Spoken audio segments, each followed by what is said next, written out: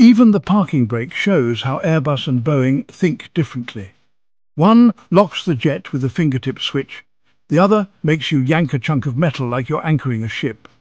On an Airbus A320 or A350, the parking brake is a small rotary knob. Twist it, and an electrical signal runs to solenoid valves in the brake system. Hydraulic pressure is commanded electronically, and the ECAM screen shows the brake pressure holding. No big levers, no muscle, just computers and valves.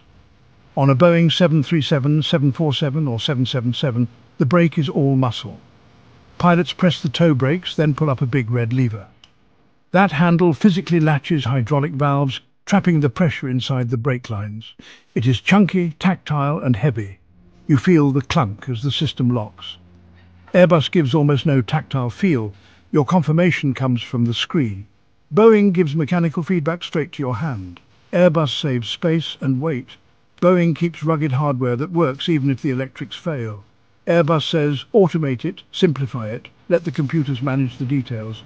Boeing says, give pilots something solid, mechanical and independent of electronics. Same goal, two schools of design. So which would you trust at the gate?